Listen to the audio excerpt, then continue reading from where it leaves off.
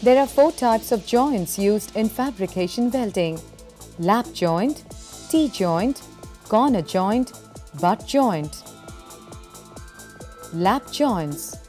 In lap joints, one plate is placed parallel over the other plate with a lapping length as per requirements. T-joints. In T-joints, one plate is placed perpendicularly over the other plate lead to form a T type of joint. Corner joints. In corner joints, one plate is placed perpendicular or at an angle to other plate with inside corner edges of plates are placed together. Butt joints.